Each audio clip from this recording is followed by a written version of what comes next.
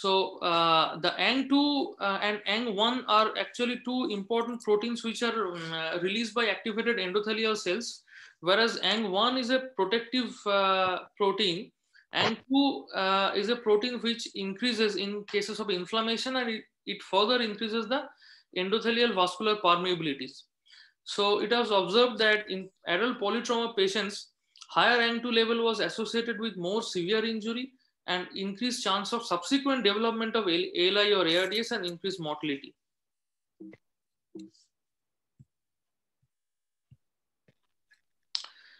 Similarly, another important molecule called SRAGE, the soluble receptor for advanced glycation end products, it's a member of the immunoglobulin family, and it's expressed and secreted from the type 1 alveolar epithelium, the predominant alveolar epithelium. And it increases early in response to trauma. And it was observed in studies that elevated SRAGE values at admission correlates well with the amount of lung damage in terms of the volume of lung contusion subsequently observed in chest imaging, as well as subsequent development of ALI and ARDS. Clara cell protein 16 is another one. The Clara cells are a type of cells which are found in the alveolar epithelium. It's less common cell in as far as its population is concerned in the alveolar lining, but it secretes a very important protein, CC16, the Clara cells protein 16, and it has got protective role. It protects lung tissues from inflammation, oxidative stress, fibrosis, and ARDS. It was found that in plasma and bowel fluid, increased level of CC16 predicts subsequent development of ALI and ARDS.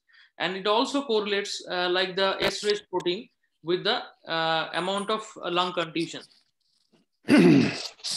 Extracellular histone is another protein which is secreted by endothelial cells, and also it correlates with increased incidence of ALI ARDS in polytrauma setting. Now coming to another group which is a very important, inflammatory biomarkers, and IL-6 we all know about since the onset of COVID. So it was observed in different studies whether IL-6 increased level of IL-6 can contribute to worse outcome in polytrauma patients.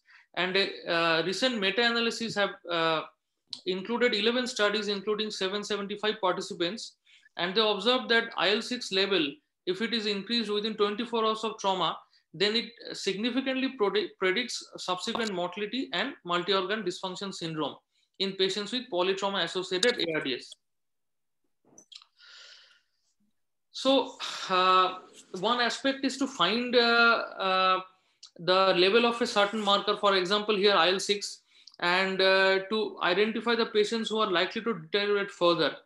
Another important utilization of these biomarkers can be whether we can utilize them in therapeutic decision making or surgical decision making. This is a very important study which came more than 10 years back.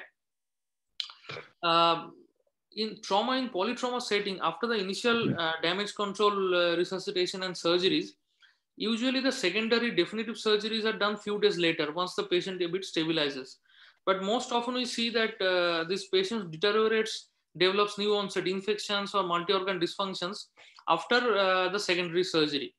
So whether based on initial biomarker profile, can we decide when to do this secondary surgery to prevent further deterioration? This research questions was studied in this prospective cohort study, where they did biomarker analysis of IL-6 and TNF-alpha on admission, and subsequently also in all patients. And the two cohorts were followed, one which underwent early secondary surgeries within day 4, whereas another cohort which underwent late secondary surgeries after day 4, between day 5 and 8. And perioperative biomarker profile in these patients reveals that the group which underwent late secondary surgery after day 4 did not have any fluctuations in the IL-6 levels in the peri-op period, whereas the early surgery group had intra-op and immediate post-op elevation in the IL-6 levels, which translated into a significantly high incidence of organ dysfunction in early secondary surgery group compared to late secondary surgery group. And when they did the regression analysis, they found that patients who had initial IL-6 values more than 500 and early secondary surgery, the chance of development of subsequent multiple organ failure was very high. The correlation coefficient was 0.96. Whereas this chance was less when IL-6 initial 500 picogram value in combination with late surgical cohort was analyzed. The correlation was modest. So this piece of information we can utilize in your clinical decision making by postponing those group of patients who has initial IL-6 values very high, more than 500 picogram per deciliter. Another similar study which utilized the neutrophil and monocyte L-selectin level. These are the molecules which expressed by the neutrophils and monocytes in response to sepsis, and their expression suggests that the patient is either already in sepsis or going to develop sepsis or MODS. So in this study, which came just few months back, here also in a similar fashion, the major non-life-saving surgeries, the definitive surgeries like pelvic fixation, long bone fracture, all these surgeries were done, and this L-selectin values were observed whether they can predict subsequent development of any complication following secondary surgeries. And they observed that this monocyte L-selectin and neutrophil L-selectin has odds ratio of above 1 and significantly predicts the subsequent development of sepsis and MODS. The other important predictors were injury severity scores. The higher severity of injury may have more sepsis, and the time since injury, like in the previous study we already observed. An important point to note that this L-selectins fared well compared to the C-reactive protein in this setup.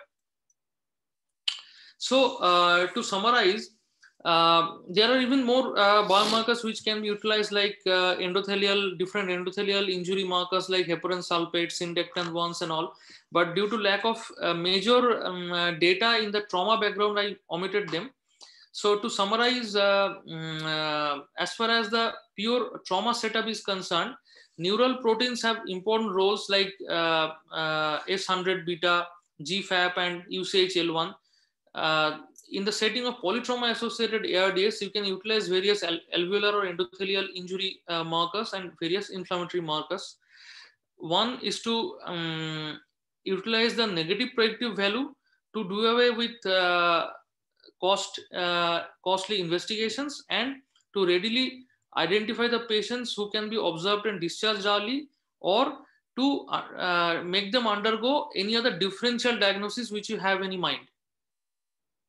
Secondly, in case of polytrauma, the different inflammatory markers can be utilized for therapeutic decision making, like timing of surgery and subsequent prediction of development of subsequent organ dysfunction, overall prognosis. However, there are a lot of scope of further research in this area. So we must at the same time identify what are the major limitations and where further research should be focused into. So the first of all, whenever we test new investigation modalities, we always compare it with the gold standard. Here, as far as the biomarkers in trauma are concerned, we do not have even any gold standard biomarker. So we do not know with which we should compare to begin with. Secondly, for each biomarker, ideal biological samples are to be identified. For example, for a lung injury biomarker, whether the blood biomarker level is enough, or we should always do a BAL sampling, that needs to be decided in subsequent research. Third thing is that the kinetics of the biomarker, a particular biomarker, when it rises, when it reaches the peak, and when it comes to trough, all this has to be decided. Otherwise, the timing of sampling will influence the results. Next, we must decide whether a panel of biomarker will be more suitable versus a single biomarker in any given clinical scenario. For example, in TBI, UCHL1 and GFAP have been utilized in a panel versus the other single biomarkers and found to be better useful. And lastly, the combination of biomarkers with the different clinical markers can be further utilized in the form of a scoring system to predict any different outcomes. Thank you. Thank you so much, Dr. Dalim Baidya, for such a wonderful presentation for various biomarkers and their interpretation for various clinical outcomes in patients who present with trauma. We will take up the discussion at the end after all the 4 sessions. So I request you to stay, and I think there will be a lot of queries, so we'll discuss at the end. So we'll proceed with the next session, which is another very important session, because when we see the critically ill patients from various aspects, from the clinical management, from the prognostication, the judicious use of resources, because the critical care setup usually has a limitation. We cannot take all the patients at various phases. So for various purposes, we require the use of various modalities, including biomarkers. And for this, I know Dr. Srinivasan is the best person to comment upon this important topic for various biomarkers in the management of critically ill septic patient. Dr. Srinivasan is consultant and head critical care medicine at Manipal Hospital, New Delhi. He has a vast experience in critical ill, and he has a great contribution in various critical care platforms. He is conducting various workshops, written books on point of care ultrasound, extracorporeal life support, and advanced mechanical ventilation. He is also the associate editor of Indian Journal of Critical Care Medicine. He has also written books on critical care medicine, including textbook of point of care ultrasound. And he is working great in teaching, training in various programs of Indian Society of Critical Care Medicine. And he's also a co-founding member of the Gurugram branch. I think he's one of the best critical care specialists I know. Over to you, Shrikanth, for biomarkers for outcome in critically ill septic patient. Over to you. Thank you, Dr. Rakesh, for that kind introduction. And I thank the Indian College of Anesthesiologists for inviting me to talk about this topic. And I'll just continue with the ball which has been started to roll by Dr. Dalim. I'll talk about the aspects of biomarkers, especially with regards to critically ill septic patients. Now, we know as per the current definition of sepsis, it's a life-threatening organ dysfunction caused by a dysregulated host response to infection. So that is the definition of sepsis, which is currently accepted all over. It's basically a dysregulated host response, right? And we know that it is a real and threatening problem. 30 million cases which occur every year. 1 out of 17 patients who get admitted in the hospital has sepsis. And 1 out of 4 ICU patient gets sepsis. 1 out of 2, unfortunately, succumbs to the septic cascade. And it's been estimated in every 3 to 4 seconds, somebody dies from sepsis, right? So the problem is very real.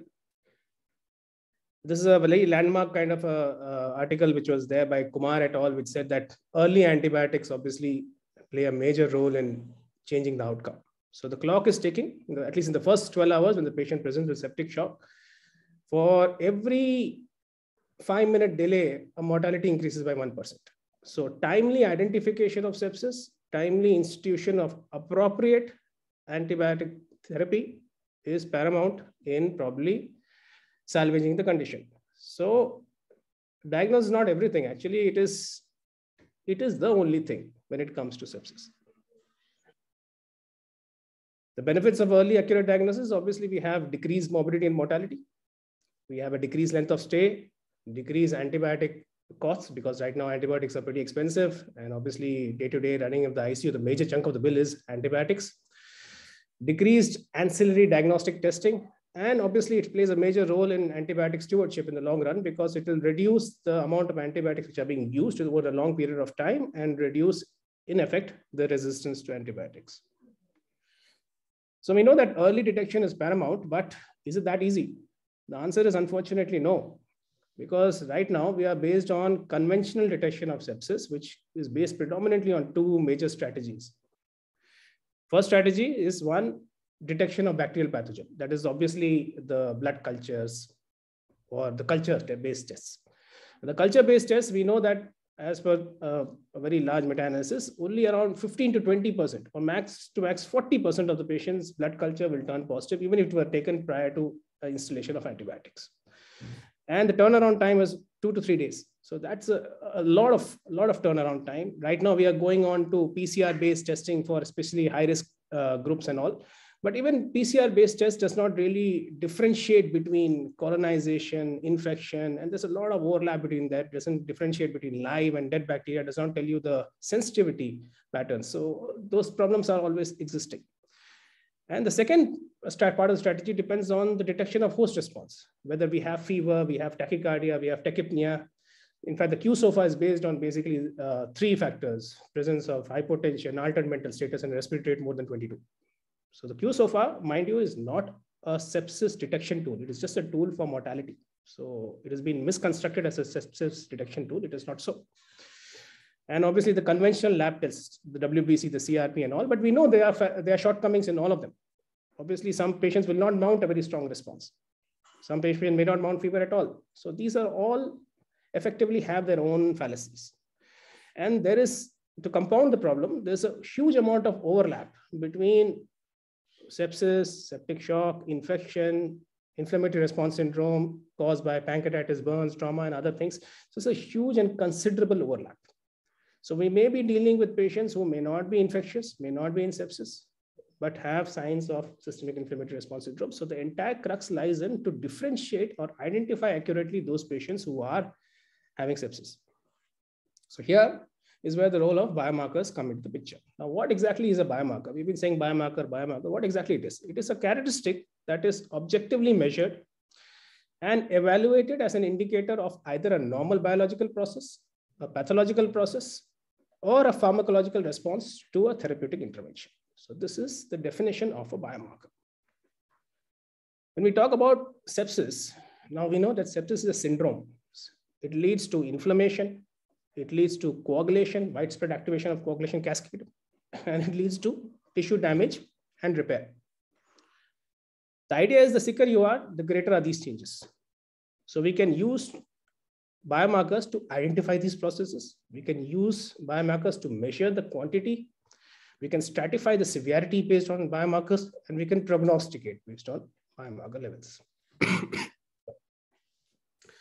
So effectively, if you want to classify sepsis biomarkers or biomarkers of any kind, it would be diagnostic, prognostic, and therapeutic. Diagnostic is, with regards to sepsis, is when we are able to differentiate between infectious and non-infectious cause. We are able to differentiate between viral or fungal versus bacterial cause, or we are able to identify the causative pathogen or organism. Prognosis, when there is for risk stratification, those patients who are actually going to benefit from antibiotic therapy, how long to give the antibiotics, when to de-escalate the antibiotics, and early additional diagnostics, when to do. So that is a prognostic biomarker. Therapeutic is obviously which will enable you to accurately prescribe which antibiotic to be given. And this will obviously avoid excessive overuse and avoid the side effects of needless antibiotics. So the silver bullet or the characteristic of a classical or the best ideal sepsis biomarker is still eluding us, right? The role obviously would be screening of patients at risk, establishing early diagnosis, risk stratification for those who are going to have a poor outcome and who will need more care, more attention, more therapy, monitoring response to intervention, and how to predict outcomes of these patients. So the best biomarker will be that which is objectively measured, ideally a point of care kind of a measurement where you can do it on the bedside itself and you have rapid results, have a reference standard, reproducible by internal and external validation both, have well-known kinetics. As Dr. Dalim was saying, we should know the kinetics of the biomarkers, should be cost effective because obviously it's a very expensive process, and it should reflect the normal biological process or pathological process or response to therapy. With regards to what is the ideal biomarker, there we talk a lot about the AUROC or the area under the receiver operating characteristic. So this is how we judge whether this biomarker is actually good for whatever is being tested or not. So if you see the levels, closer it is to 1, the best it is for predicting what it's supposed to be used for. Anything less than 0.7 is either poor or fail. And we'll go through a few biomarkers which are being used routinely, and we'll see which one of them actually make the cut. So the questions which need to be answered is, does the biomarker help in diagnosis? Does it provide additional prognostic information? Is it better than the bedside clinical judgment? or is it better than the current scoring systems which are going around? So the list is long and distinguished. There's a list of biomarkers which are there because it's a syndrome. So there's a lot of different aspects of the syndrome: coagulation, endothelial damage, vasodilatation, cell surface markers, cytokines, so on and so forth. So you may have a lot of them. But the ones in red are the ones which I'm going to talk about effectively, because these are the ones which have some practical utility. The question of whether to use single versus multiple biomarkers is still on. Single biomarkers obviously are simple, rapid, cheap, sensitive, not very specific, unfortunately. And they are usually associated with clinical science. If you combine them with clinical science, their interpretation becomes better. So any biomarker should not be interpreted in separate, in isolation. It should always be in combination with the clinical sign. If you use multiple biomarkers, it is less rapid because multiple factors. It is more expensive, but it has increased specificity. So obviously there is still a toss-up between single versus multiple.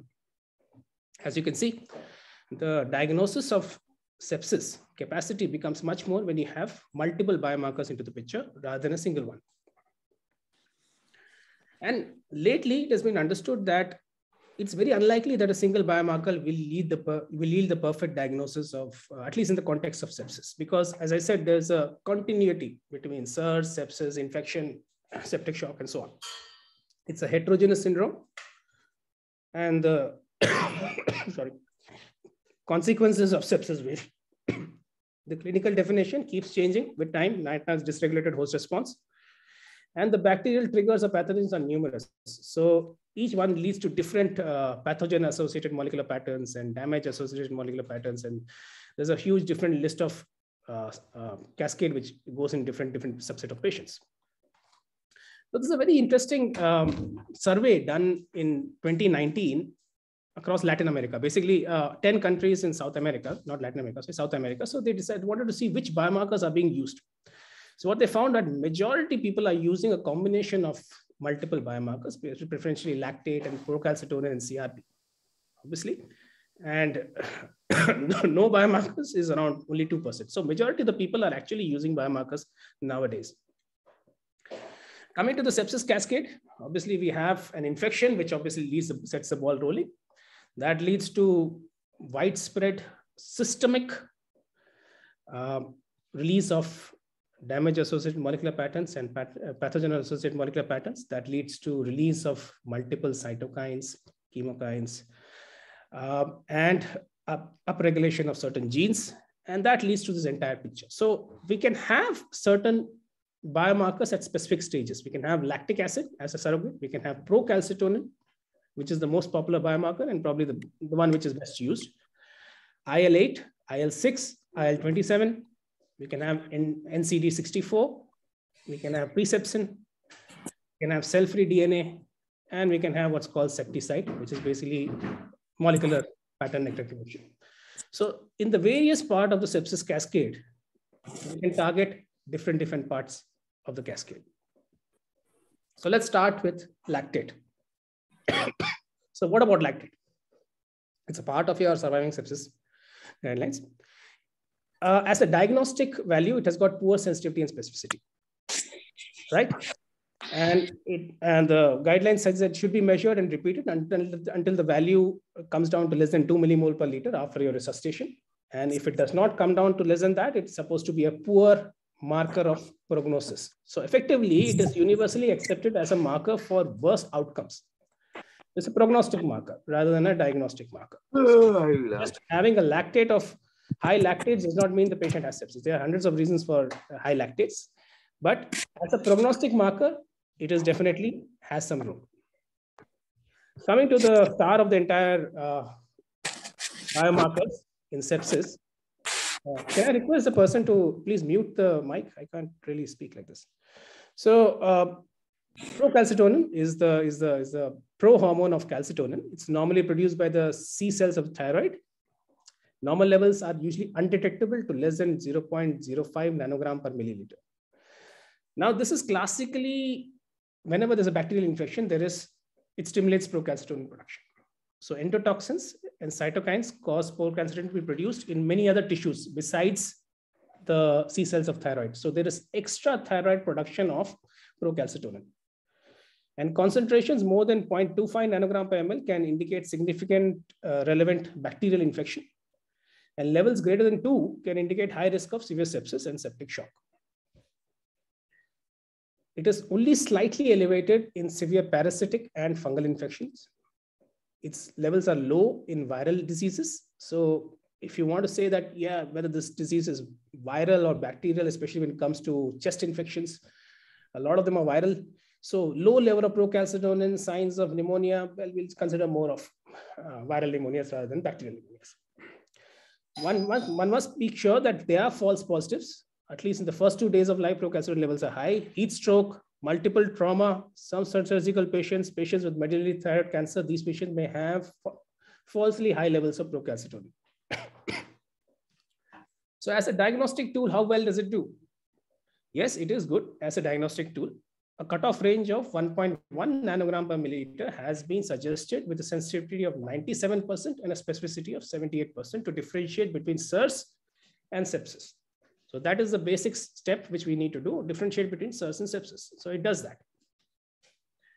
When we compare procalcitonin to other markers like CRP or lactate, definitely, as I show you the receiver operating characteristic in the area under the UROC, it definitely scores much better than CRP or lactate. And if you were to compare procalcitonin with other biomarkers, namely your interleukin 6, interleukin 10, TNF alpha, and CRP, procalcitonin is probably the most ideally placed. First and foremost, because its levels start to rise after 2 hours, right? That much time it takes for you to sort of judge that the patient has sepsis. Then the level starts to rise. It rises rapidly with response to bacterial infection. The levels remain raised for almost 24 to 48 hours, and the levels will fall also rapidly based on resolution. So effectively, it's a ideal real-time marker. So it rises fast. It has a fast offset as well with response to appropriate therapy. In case the offset is not fast, then means the therapy is probably inappropriate. And probably there's a very high risk of therapy failure. CRP, on the other hand, rises after 6 hours. It remains elevated for more than 48 to 72 hours. So probably not a very, very specific marker for sepsis. So coming to the diagnostic value, it may add diagnostic value to clinical assessment, but most of the data does not support starting antibiotic based on procalcitonin. We do it a lot, but ideally it should not be done because the data does not really support it. In fact, a very interesting point is that the cutoff levels will depend upon where exactly it's a systemic sepsis, it's a systemic syndrome, or is it just because of a lower respiratory tract infection, which is more localized. When it's a more localized kind of a thing, the procalcitonin levels are lower. When it's a systemic thing like sepsis, the procalcitonin levels are much more higher. Coming to the monitoring value, this is where procalcitonin has a very good role. It reduces the antibiotic duration and possibly even the mortality. So this is supported by the surviving sepsis guidelines. It can be used to shorten the duration of antibiotic therapy. Right. So this is the ProRata trial, came out in Lancet 2021, which showed that when we have a comparison of using procalcitonin guided versus control in different forms of infection, we can actually shorten the antibiotic exposure to the patient. The mortality, even after reducing the antibiotic based on procalcitonin, is not different. And as you can see, the p-values, the clinical cure, the incidence of nosocomial infection, the relapse, were non-significant. So effectively, between control and procalcitonin induced reduction in antibiotic duration, it really didn't make much of a difference. So patients who are diagnosed with severe sepsis, septic shock, if the delta PCT or the change in procalcitonin over the first 4 days is more than 80%, and the level comes to below 0.25 nanogram per ml, then we are on the right track and the therapy is probably successful. If it is less than equal to 80%, it says that there's a higher risk of mortality. So this is a prognostic tool as well. So when we see the procalcitonin kinetic, those who are non-responsive to antibiotic therapy will have persistent high procalcitonin levels, unlike those who have a appropriate response to procalcitonin. And this is the SAPS study, which says stop antibiotic based on procalcitonin guided study, and almost 20% reduction in antibiotic use and 1.5 days discontinuation of antibiotics. The same sentiment has been echoed by our Indian guidelines for antibiotic use in Indian ICUs can be used for de-escalation, and we can actually reduce the duration of antibiotic therapy based on procalcitonin values and kinetics. Coming to the prognostic value, higher procalcitonin values, higher end organ damage, higher mortality. And this is a article which came out in AJR-CCM, which showed that there is a difference between survivors and non-survivors in those patients who had higher procalcitonin at admission and over a period of time continue to have high as compared to those whose levels started to fall with antibiotic therapy. So it has a role in evaluation, monitoring, and to discontinue. So probably the most ideal biomarker we have in our armamentarium nowadays. Coming to other biomarkers, IL-6, I'll discuss just because in the recent COVID, we have access to IL-6 now. It is not specific for sepsis. So it is not diagnostic. It can be a prognostic tool, basically because it's an early predictor of downstream effects like organ dysfunction. So it's a marker of inflammation. Higher the markers, higher the level, more the inflammation, more the organ damage. Interleukin 8, best validated in pediatric patients, where a high level is associated with a 10-fold higher risk of mortality. Pentaxin 3, more of a prognostic marker. And here's a comparison of a lot of markers. You can see most of the AUC is favorable, at least for the latest markers, which is around 0.84, 0.91, 0.87, but predominantly for diagnostics. Pancreatic stone protein. Now, this is something which is taking a lot of interest to a lot of people. It's early sensitive specific markers. It's available as a point of care device also. And the area under the receiver operated characteristics is very good. It's almost 0.9. So this is something which is coming up nowadays and is actually coming into the market because the turnaround time is only 5 minutes as compared to procalcitonin, which takes almost 60 minutes. So this is the Albionic study, which is going on, which went on last year in February 2020. And it says that it identifies, it's a very good diagnostic marker for patients who develop sepsis and maybe a game changer in the future, but not yet in the open market as yet.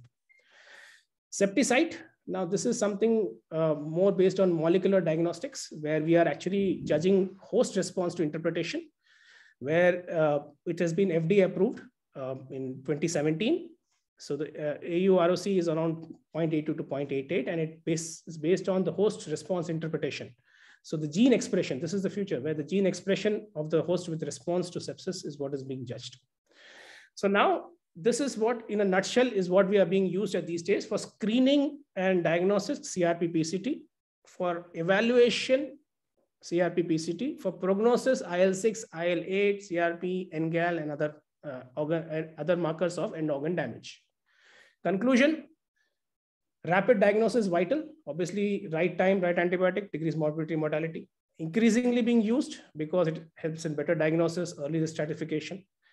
A lot of markers have been studied, but so far only procalcitonin is probably the only marker which has shown to have some clinical relevance, at least in day-to-day practice, at least with regards to diagnosis, monitoring, and prognosis. So if you ask me if the final proof of added value to clinical judgment, whether biomarker is actually the silver bullet biomarker is available, no, not as yet. It is still awaiting further research. And I'm sure in the future, a combination of clinical plus biomarkers and more related to the molecular or at the level of gene expression is what is going to come. It's going to be a point of care device, which is going to tell you the diagnosis, the confirmed sepsis within 5 to 10 minutes of its onset. So still work in progress, and obviously a lot needs to be done. As of now, procalcitonin with its good and bad is what needs to be taken. Thank you. Thank you, Dr. Shrikanth Srinivasan, for a wonderful session on role of various biomarkers for various reasons for outcome, antibiotic, prognostication, and so on and so forth, and critically in patient. Thank you. And we'll take up the question at the end. Thank you especially to Shrikanth. He is still having COVID, and still he accepted the request and to be there because he is one of the great stalwart in critical care. Moving to the next session, as another special subset of population, the cancer patients. And the perioperative outcome is again quite challenging. And the role of biomarkers in cancer patients do have an important role. So let's move to Dr. Jyotsana Goswami, who is a very well apt speaker for this particular session of role of biomarkers for perioperative outcome in oncosurgical patient. Madam Goswami is a senior consultant and head of the department at Department of Anesthesia, Critical Care and Pain at Tata Medical Center, Kolkata. She has a vast experience. She also was earlier at the Slope Hospital, and she has a vast experience in liver transplant, done a lot of transplant, and she has a special interest into it, being specially trained from King's College London and University of Minnesota, USA. She has numerous publications in national international journals and authors of many book chapters.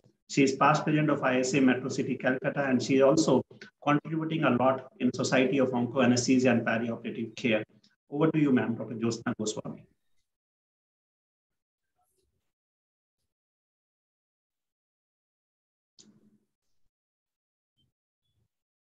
Thank you, Rakesh, for a nice introduction. And thank Indian College of Anesthesiologists for inviting me for this talk today. And good evening and happy Republic Day to all of you. So my topic today is biomarkers for perioperative outcome in oncosurgical patient.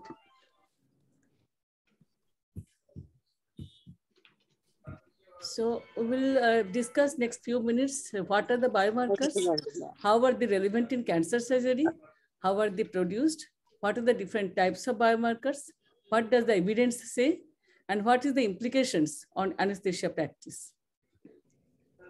So as Dr. Shrikanth says in the last talk, while you see what is the biomarkers, they are the characteristics of body which can be measured.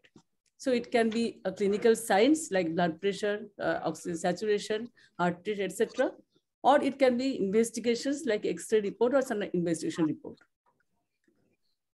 But in cancer, we'll see why it is important, because we all know the cancer is a leading cause of death worldwide now. And it is reported 10 million deaths reported in 2020. And the economic impact is huge. So also we see that solid organ malignancies constitute almost half of the cases. And the surgical resection is the definitive therapy. And it's seen that host inflammatory response in the perioperative period plays an important role for postoperative complication, cancer recurrence, and cancer prognosis. So systemic inflammatory response is an important prognostic factor, which can be associated with lower postoperative survival. And the biomarkers are the measurable indicators of this biological process, which can detect the degree of inflammation in each patient, correlate with prognosis, and preoperatively recognize changes, immune changes for better risk stratification. So it is various studies in animal model that shows that the skin injury, how it can release some different cytokines, different inflammatory markers, and it can release from each level of the tissue. Similarly, in human studies, a lot of investigators has done the studies on human object, and they showed that even the surgical manipulation in human body can lead to release of pro-inflammatory as well as the anti-inflammatory cytokine.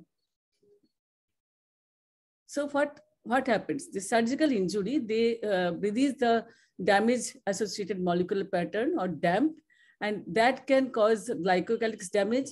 They can activate the inflammatory cells, and also they can activate and recruit the endothelial cells or chemokines. And these endothelial cells, they can cause the endothelial swelling, endothelial retraction, and causes edema. And the leukocyte, they can extravasate in the edema fluid and can release the reactive oxygen species. So all these cells, they can release the cytokines.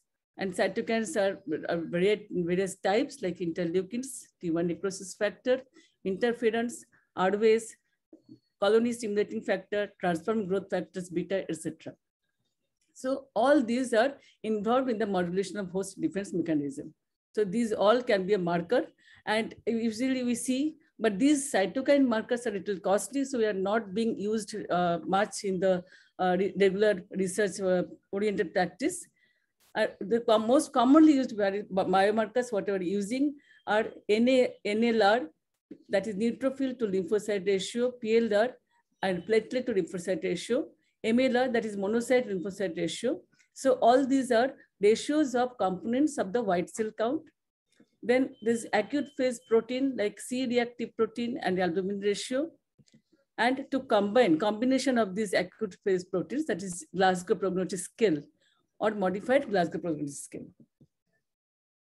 So Glasgow Prognostic Scale usually combines the CRP and albumin, and it also considered the hypoalbuminemia alone. But it's seen that hypoalbuminemia alone may not be much effective. So modified Glasgow Prognostic Score, it reduces the, it doesn't contain the hypoalbuminemia in the score. So there are various studies now on different cancers, and this is in this recent study, and they examined the prognostic value of various markers in all operable cancer and also various specific surgical group. The primary outcome was overall survival and cancer-specific survival. And they found that there is significant association of all the markers with both overall survival and also cancer-specific survival. And it mainly GPS and modified GPS and NLR in lung and GI cancer. So they suggested that these markers should be a part of the routine preoperative workup and follow-up. Similarly, another study on 206 patients, they compared the prognostic value of NLR and GPS and MGPS, both preoperatively and follow-up settings. And they found that preoperatively, MGPS and NLR both are independently associated with the cancer-specific survival, but in postoperative follow-up study, only MGPS can have some effect. Similarly, another study, they included 177 patients of pancreatic cancer, and they found that NLR more than 5 is the superior marker than other markers. Another retrospective analysis, they included 534 patients for perihilar cholangiocarcinoma resection, and they also found that MGPS is a superior marker than other. This is a study which they done, where they found that only NLR has got the potential to guide the treatment algorithm in pancreatic ductal adenocarcinoma patient. So this group, they have identified another novel factor, that is GLR, which is a glucose to lymphocyte ratio. And they found that pre-treatment GLR can be used as an independent prognostic factor for survival of patient in case of inoperable pancreatic cancer. So they also suggested a nomogram, which can predict the overall survival rate, helps to plan treatment strategies, facilitate individualized treatment, and choose the disease management approaches. So what happens during surgery? And any surgery or it causes a stress response that depresses the natural killer cell function, and that causes increased tumor growth and metastasis. Then interferon and interleukin and T helper 1 cells, they increase this natural killer cell function. And this IL-4, IL-10 and T helper cell 2, they increase the humoral immunity but suppresses the Th1 cytokines. So these, and then prostaglandin E2 or PGE2, they are the cyclooxygenase pathway product. They suppresses the interferon and interleukin and Th1 cytokines. And on the other hand, they promote IL-4, IL-10, T helper 2 and cytokines. So these prostaglandin E2, IL-4, IL-10, these are the pro-inflammatory marker, whereas the interferon and IL-12, Th1, they are the anti-inflammatory marker.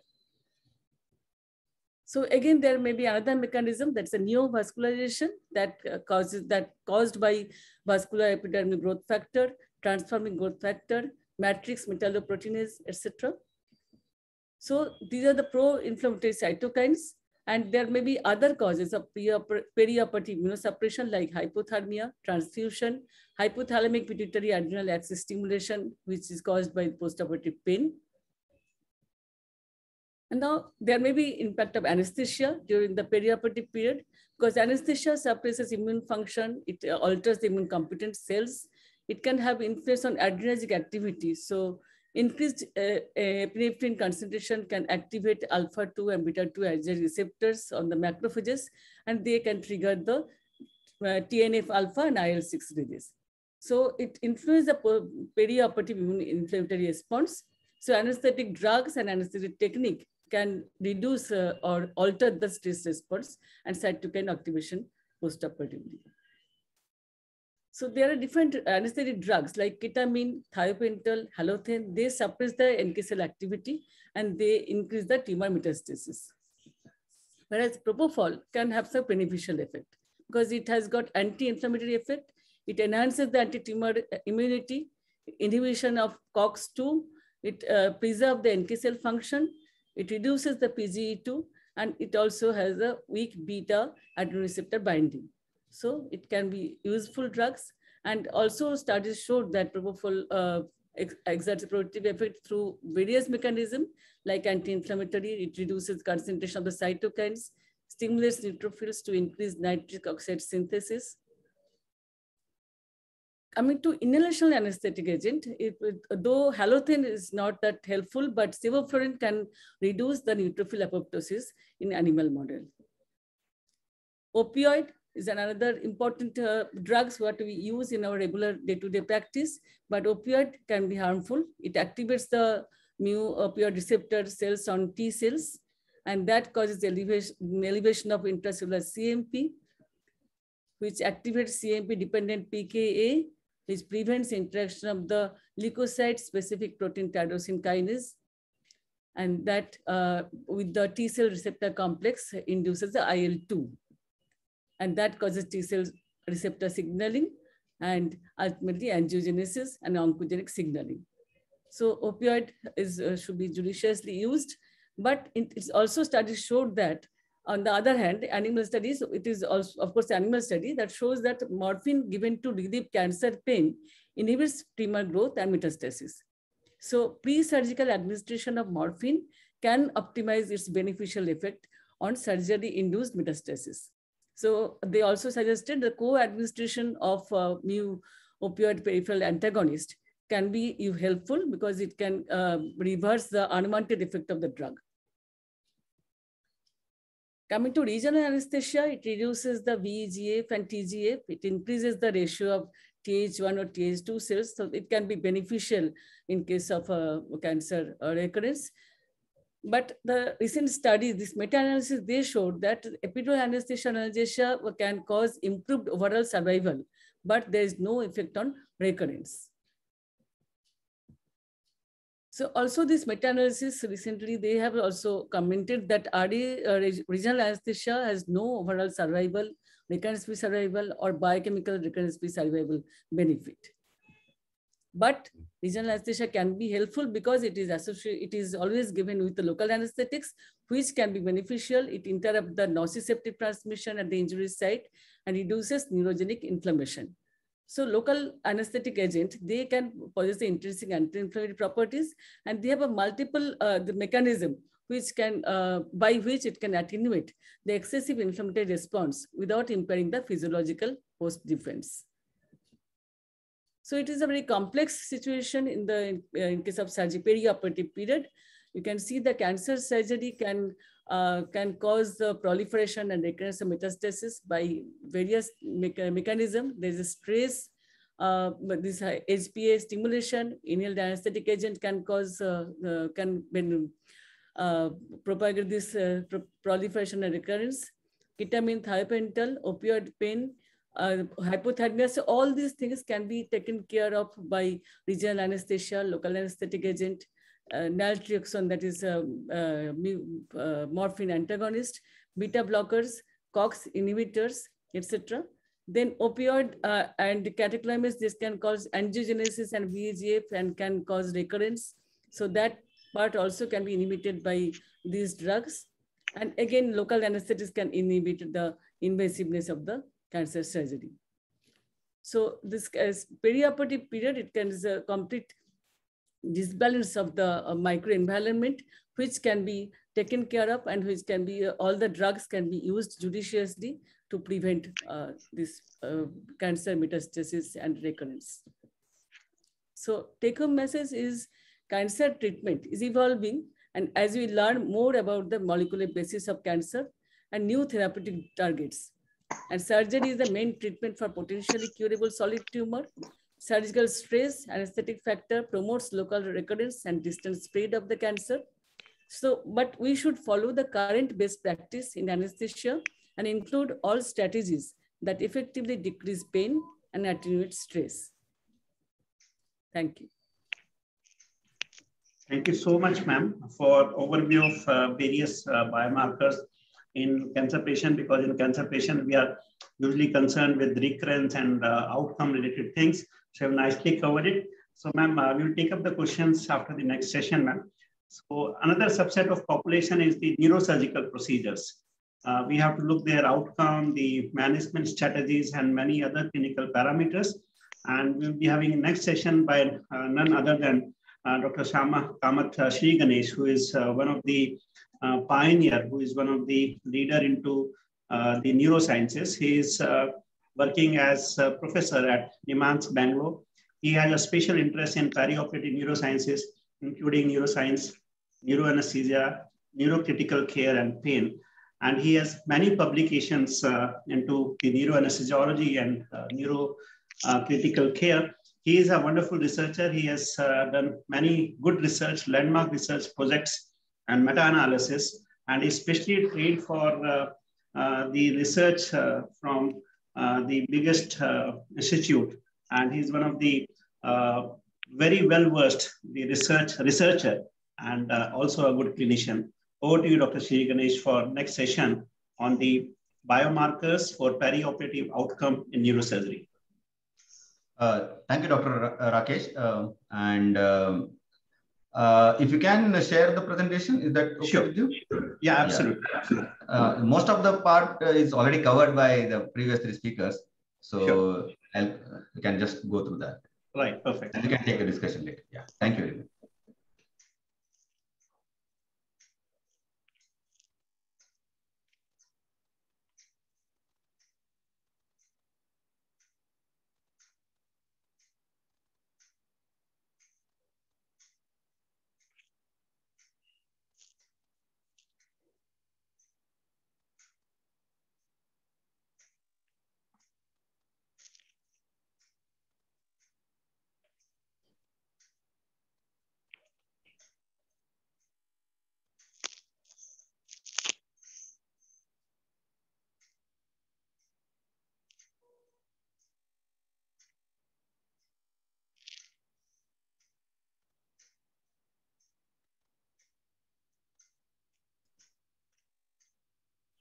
I think there is some issue with the audio, Dr. Rakesh. We can hear you.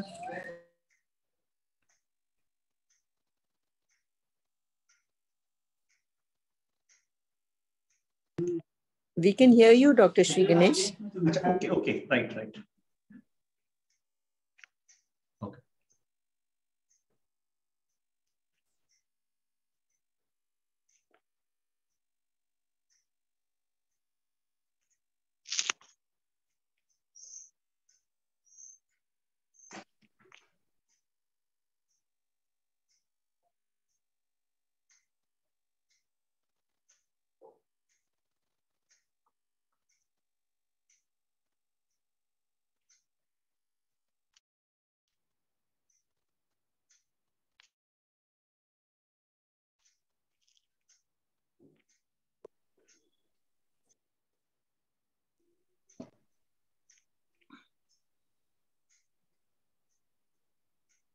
Can't hear.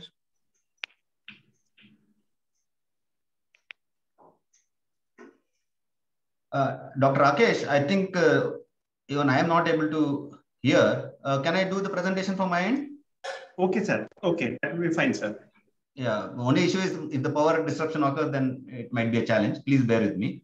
I'll share from my end. No problem. Thank you so much. Is this visible now? Yeah, visible. Okay. So at the outset, let me thank Dr. Rakesh for inviting me to speak on biomarkers for perioperative outcome in neurosurgical patients, and ICA for this platform as well. So this is the learning objectives of this presentation. I'll quickly run you through the definition, advantages, and limitations of using biomarkers in the perioperative settings in neurosurgical patients, and take you through some of the commonly studied systemic and brain-specific biomarkers. One slide on the sampling and assessment technique, and predominantly focus on the utility of biomarkers in neurosurgical patients, and lastly conclude with some of our own research that we are currently undertaking and we plan to undertake in the near future. So the National Institute of Health Biomarkers Definition Working Group defines a biomarker as a characteristic that is objectively measured and evaluated as an indicator of normal biological processes, pathogenic processes, or a pharmacological response to the therapeutic intervention. Likewise, the World Health Organization defines biomarker as any substance, structure, or process that can be measured in the body or its product, and that includes non-blood biomarkers as well, and influence or predict the incidence of outcome or disease. So what are the advantages and limitations of using biomarker in the perioperative setting? The advantages are biomarkers are simple, they can be repeatedly evaluated and provides objective measure of the physiological changes that are occurring in the body.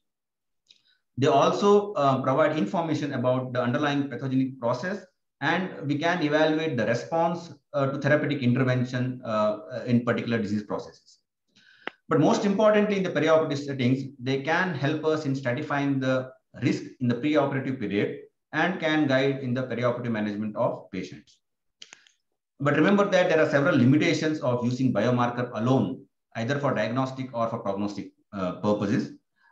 Most of the biomarkers are non-organ, non-disease specific.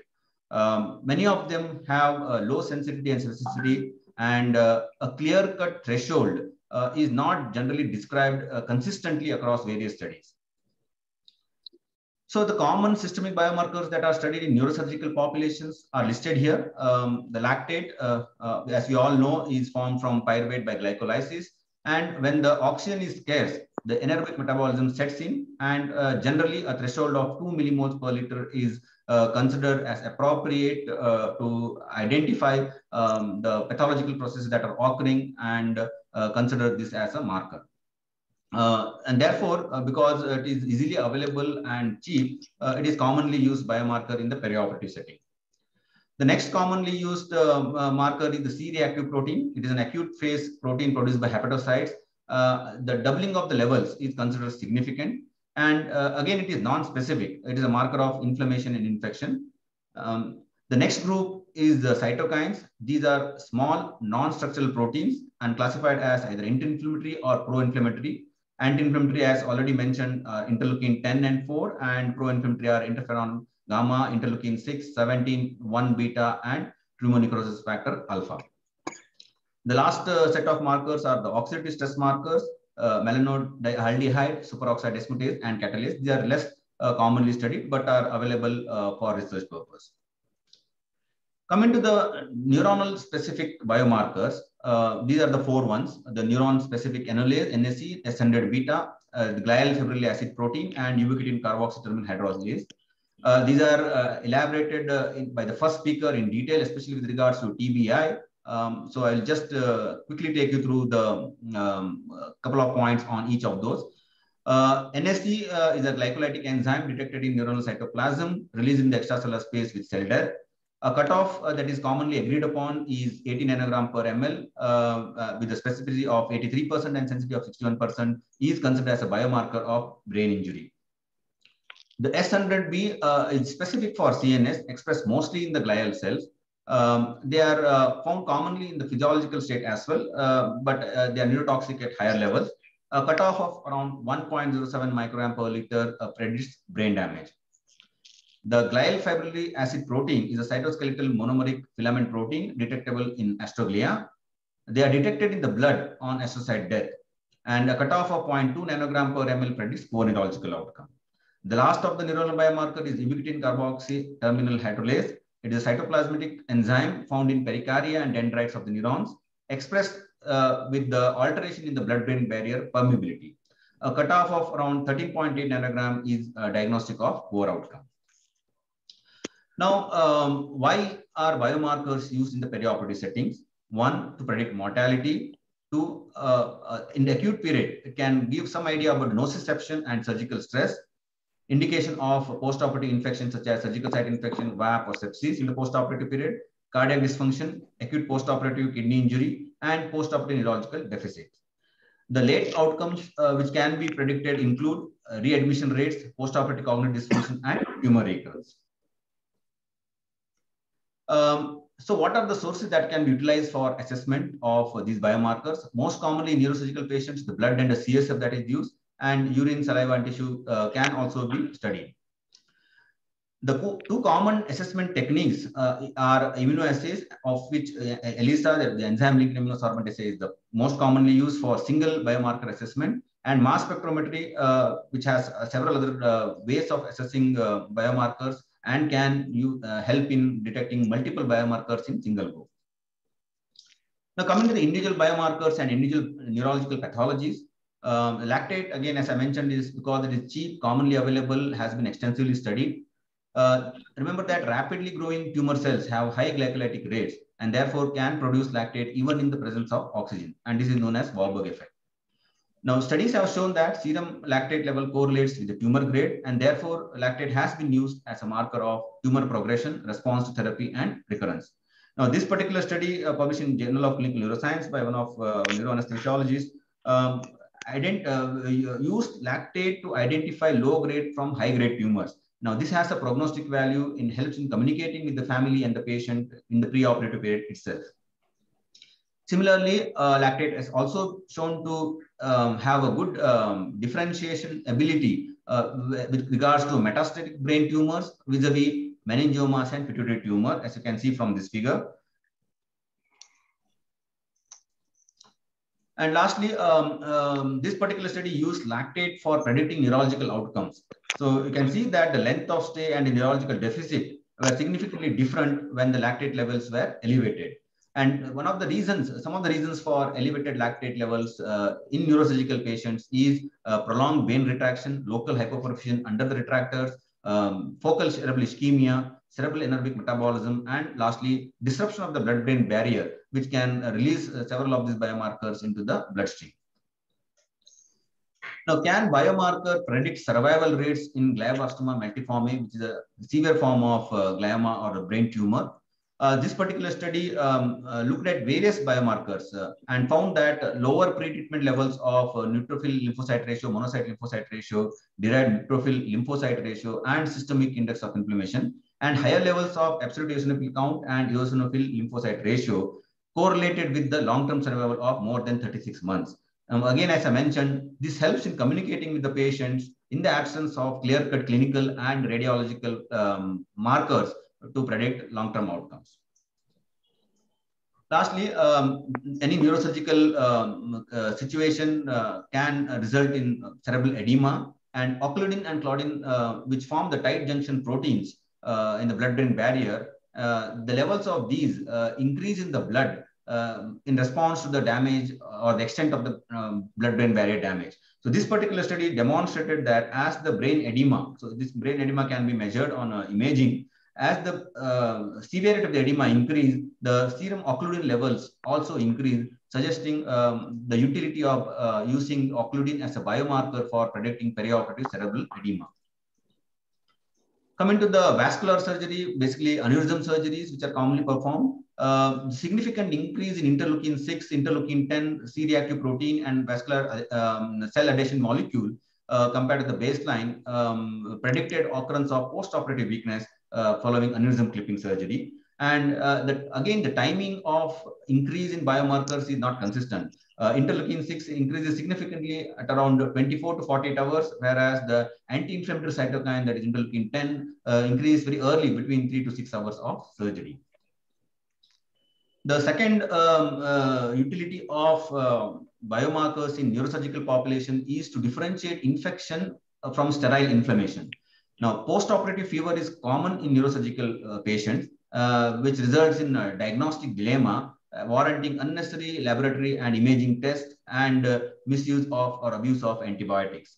One of the reasons for this diagnostic dilemma is alteration in the CSF composition due to the primary brain pathology and also because of the handling of the brain from the surgical procedure.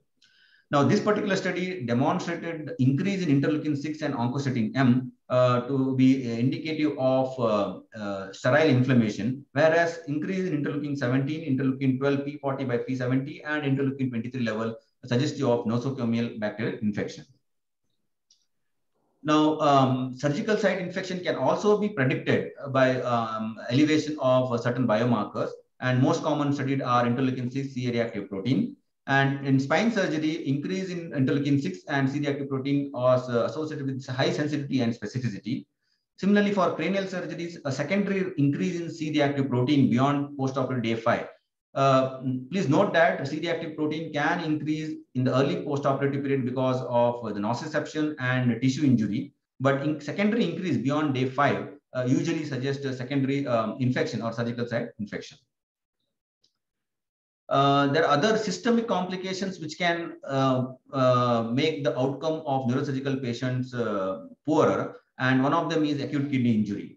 Now, the clinical markers such as serum creatinine or laboratory markers which are commonly used are serum creatinine, but there are certain other markers which elevate very early, and utilizing them in the immediate postoperative period can help in early detection of potential patients who can develop acute kidney injury. So the serum cystatin, urinary albumin creatine ratio, and N-acetyl beta D-glucosaminidase have been used, and they have shown to predict tubular damage. But the most commonly used are high sensitivity C-reactive protein and urinary neutrophil gelatinase associate lipocalin or NGAL.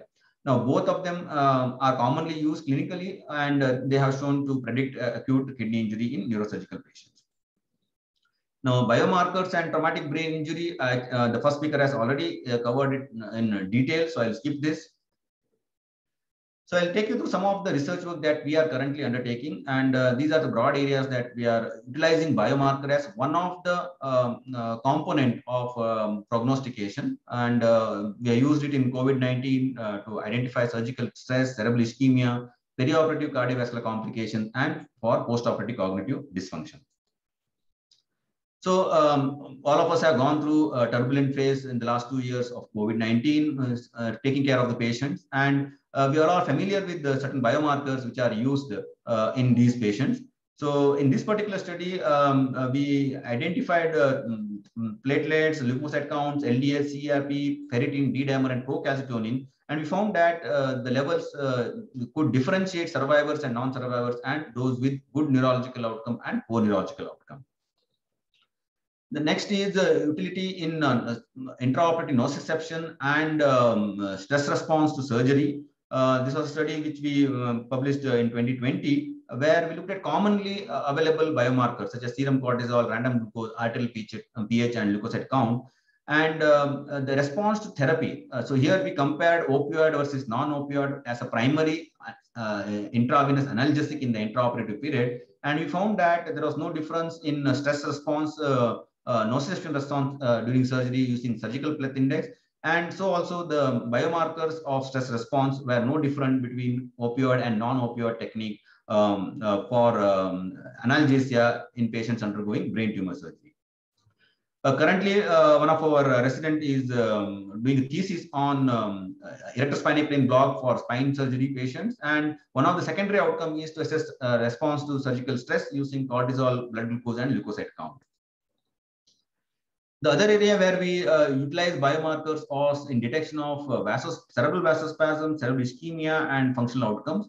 We used two markers, that is S100 beta and neuron-specific enolase. However, in our study where we looked at the effect of remote ischemic preconditioning on the cerebral vasospasm and ischemia, we did not find them to be useful. That is why it is important to select the appropriate biomarkers when we are doing any study. Currently, we are exploring 3 other markers which have been shown to be useful in cerebral ischemia, not specific to cerebral vasospasm or subarachnoid hemorrhage, but in general for ischemia, and these include nitric oxide, GFAP, and UCHL. We hope that these will provide some indicator of cerebral ischemia and effect of remote ischemic preconditioning on ischemia. Now, as I mentioned earlier, the biomarker need not necessarily be derived from the blood. It can be other physiological markers such as pulse rate or the blood pressure or any other such things, physiological parameter. In this particular study, we are using cardiac autonomic dysfunction as a marker to predict post-induction hypotension, intraoperative hypotension, and major adverse cardiac event. And maybe we will get some insight into the utility of biomarker in this scenario as well. The other broad problems that we see as anesthesiologists is the spectrum of cognitive dysfunction, and these include emergence delirium, postoperative delirium, and postoperative cognitive dysfunction. We recently identified certain clinical and anesthetic factors that contribute to emergence delirium and postoperative delirium. And currently we are undertaking a research project where we are looking at long-term cognitive dysfunction at 3 months and 6 months after neurosurgery. But again, this is not biomarker related. But in this proposed RCT, we are looking at the effect of dexmedetomidine on postoperative delirium and cognitive dysfunction. And as a secondary outcome, we are also looking at biomarkers of surgical stress, such as cortisol, glucose, and leukocyte count, and whether they can help us in predicting difference in the therapeutic interventions and occurrence of cognitive dysfunction. Now, this is again a recently sanctioned project. As I mentioned earlier, a single biomarker, and as previous speakers have also mentioned, a single biomarker may not be very useful in either diagnostic or prognostication. And therefore, we need to combine it with several other biomarkers or with clinical parameters. So in this particular study, So in this particular study, in traumatic brain injury patients, we are evaluating clinical scorings and neuropsychological assessment combined with blood cytokine levels, S100B, GFAP, and brain-derived neurotrophic factor. And then we are also looking at radiomics or MR spectroscopy-derived glutamatergic and GABAergic neurotransmitters. And we hope that with these, we can communicate better with the family, because most of these patients with traumatic brain injury are young, and a patient with GCS of 15 may not have a good long-term outcome, whereas a patient with GCS of 8 or 9 can go on to have a good outcome. So current clinical and radiological assessments are not sufficient to predict long-term outcomes in these young victims of traumatic brain injury. And therefore, whether these biomarkers and other combined approach of looking at outcomes will help us in better assessment of these patients and prognostication will be studied through this project.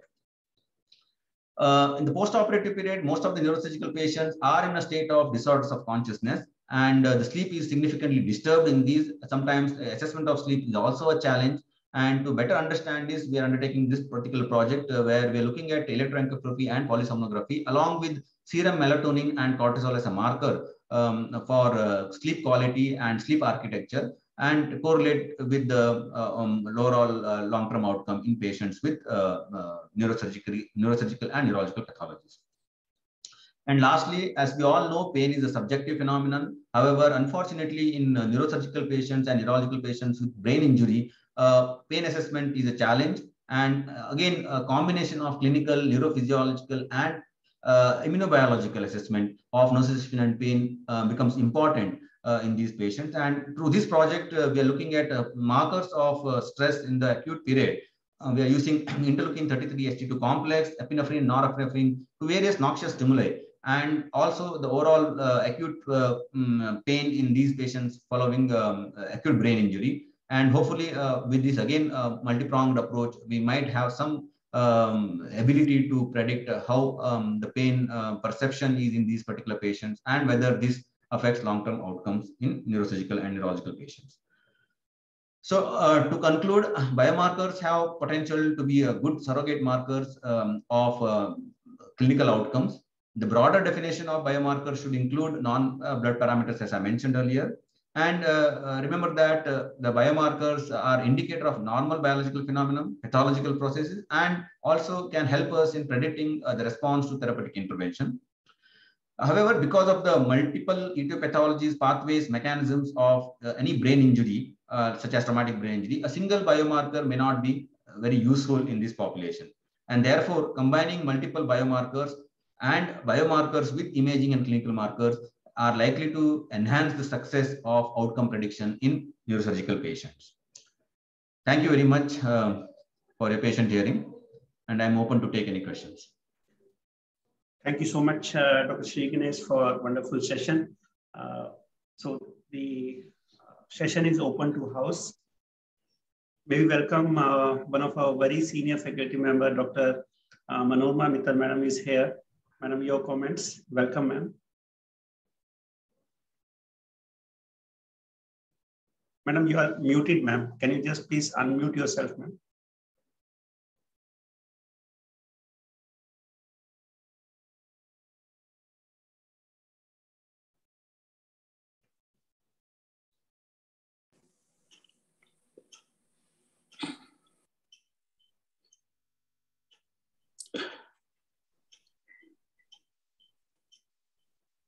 All the speakers gave excellent lectures and they were very lucid and informative. There was some repetition, but that was expected, some overlap from one to the other speaker. And I'm sure there will be many questions. Now, I'm here to listen to those questions and answers. Thank you so much, ma'am. I think overlap was primarily, though they were a different subset of population, cancer, neurosurgery, trauma and critical care. But yes, some of the biomarkers are a little commoner in each, but yes, their interpretation is a little different, which all the eminent speakers have mentioned. So before the other participants have a question, I have one question which any of the faculty can answer it. What should be the timing? For example, when we are talking about the clinical management, which is the correct time when we should start thinking of for getting these biomarkers? Because say a patient comes to in a perioperative period, in a post-operative period, and we are looking for some clinical management change. So I'm putting it a very generic question as a difficult one. But when should we start thinking of that, yes, we should send some biomarker rather than just thinking of clinical parameters or monitoring aspect or routine investigations or imaging? Dr. Sriganesh, Dr. Shrikanth.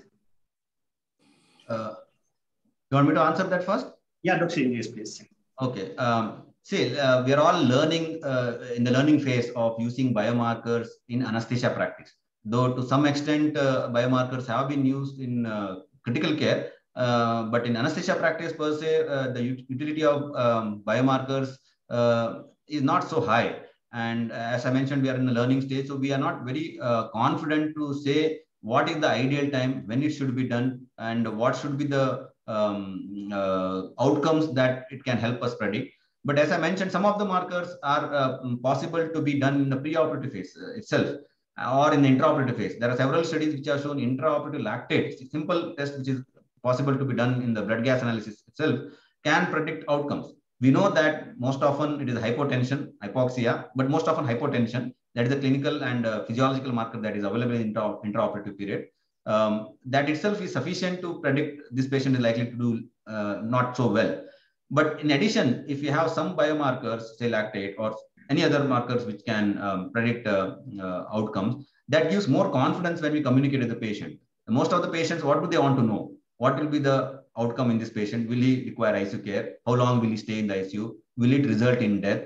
Or will it, in some, especially neurosurgical patient, will it result in long-term deficits, either in motor deficits, speech deficits, vision deficit, whatever. These are important for the patient. We should look at patient important outcomes and whether these markers, what we are assessing, can help us in predicting that. But I am not very sure at this moment to tell at what time point these markers are definitely going to predict. As I said, it has to be a combination of markers in the preoperative phase, intraoperative phase, and even early postoperative phase. Maybe serum creatinine level may rise later on and patient may require dialysis at a future stage. Not all may require, even if serum creatinine level increases. But if there are some specific marker of tubular damage, these can help us in predicting, or drug-induced aminoglycosides commonly used in ICU. So many antibiotics can cause renal dysfunction.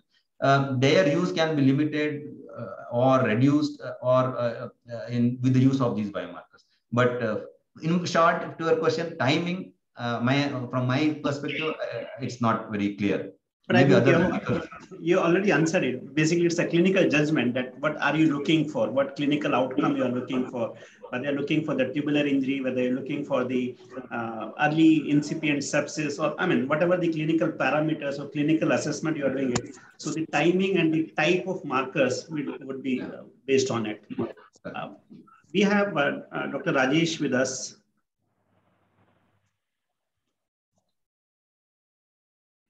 Dr. Vibha Nayak.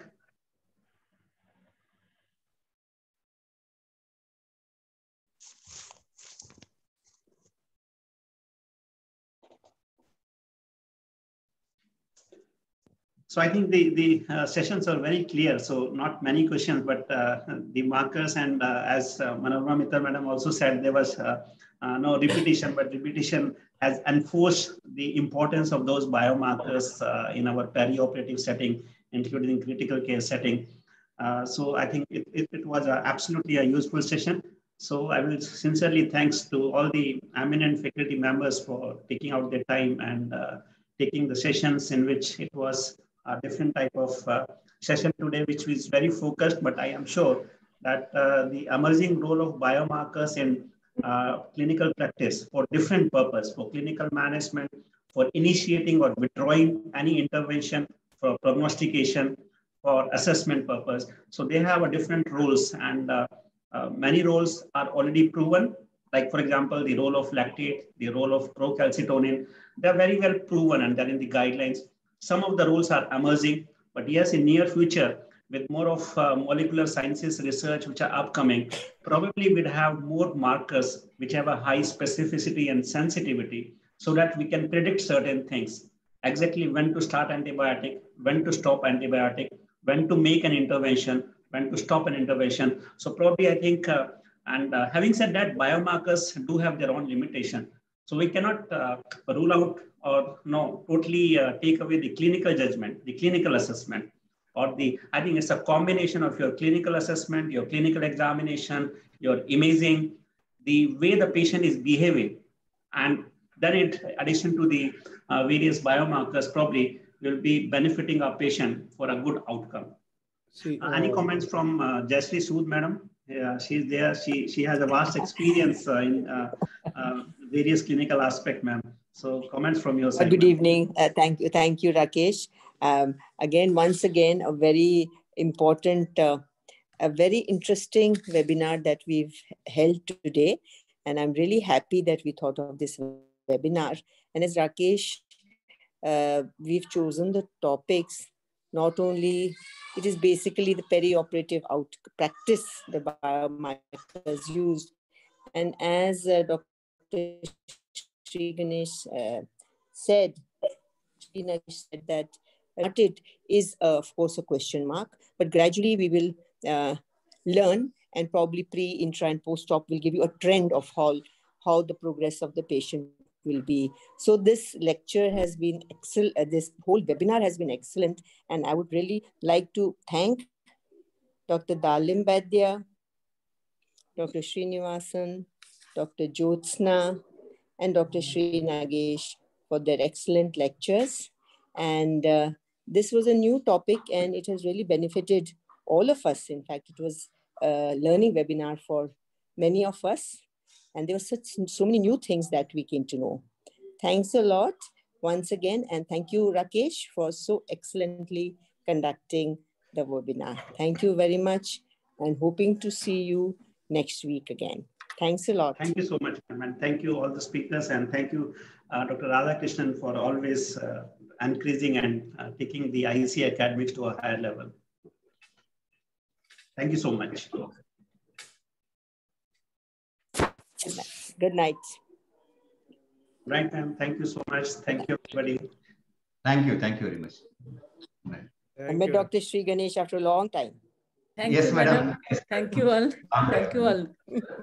Okay, bye-bye. Good night. Good night. Good night. Bye. Good night, Jyotsana. Bye, everybody. Bye. Bye-bye. Thank you.